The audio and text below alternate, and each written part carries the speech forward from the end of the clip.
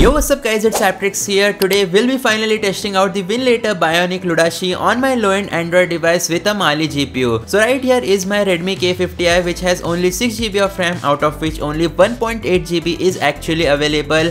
This device has a Mali G16 GPU and we have tried out various Windows emulators on this Android device and none of them managed to work properly. Now in my recent videos you might have seen that I have crowned the Winlator Bionic Ludashi as the best Windows emulator for Android of 2025. Finally, the Mali GPU test is here, but before getting started I want to thank each and every single one of you guys because we managed to hit 150,000 subscribers on this channel. It really means a lot to me. Our goal is to become the biggest emulation channel worldwide and I need your help, so make sure to hit that like button, subscribe, turn on all notification. Let's jump right into our today's video. Before we start, I think the Winlator Bionic Ludashi project has been discontinued because the entire project has been archived on GitHub.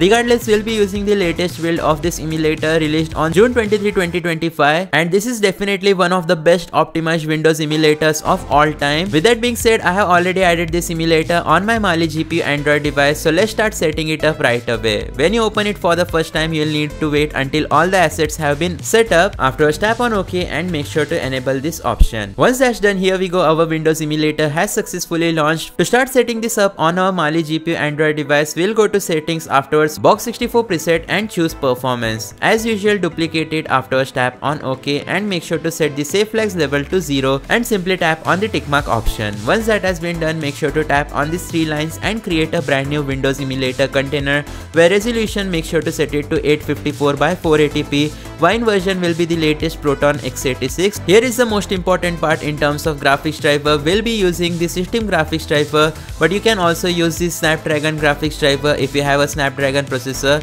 for example 25.1.0 turnip driver. Now I'm not sure how well will this work, but with the help of wrapper graphics driver, you guys can use the DX wrapper as DXVK instead of Wine D3D, which is usually used with Virtual graphics driver. Wine D3D does not support DirectX 10, 11, 12 games, so DXVK is the best, and in terms of version we'll be going with the 2.3.1 default, or if you want better compatibility you can also go with asynchronous 1.10.3 and enable asynchronous. Once that has been done, audio driver will set it to pulse audio. In terms of DD draw / glide wrapper, it is selected as Wine D3D. Keep it as default. Enable show FPS, enable full screen, scroll down, and video memory size set it to 4GB.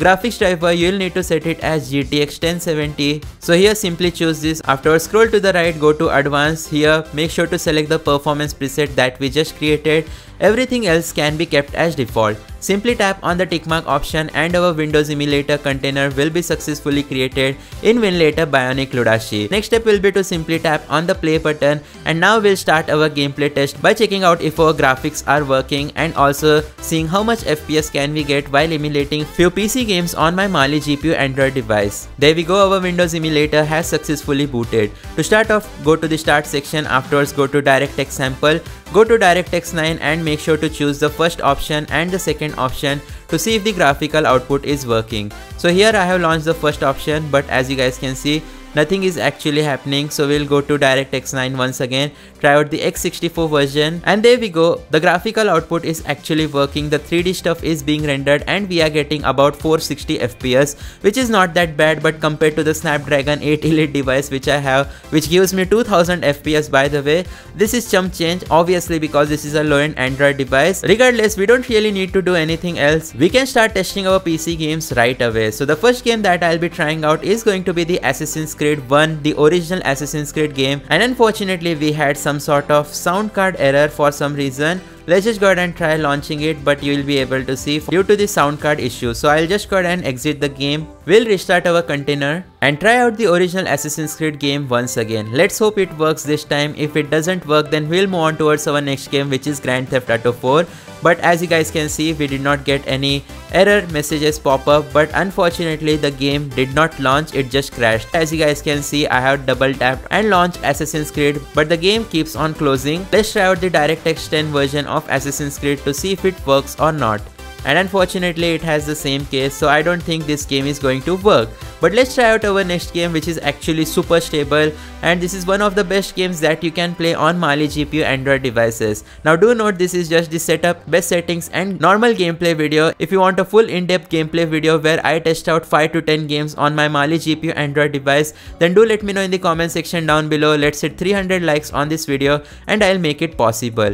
Anyways, I have double tapped on GTA 4, but unfortunately it seems that the game is not launching for some reason. It might be because of the DX wrapper which we are using. So as you guys can see, once I launch the GTA 4, the game loads into the memory, but unfortunately it stops once again. So we'll go back, we'll tap on exit, we'll go to edit, we'll change the DX wrapper to back to 2.3.1. Let's go to box 64 preset, and here I'll choose the compatibility option just for Assassin's Creed's sake. We'll try both of those games once again. So here I have launched the Assassin's Creed one last time, and let's see if our game boots with a different DirectX wrapper.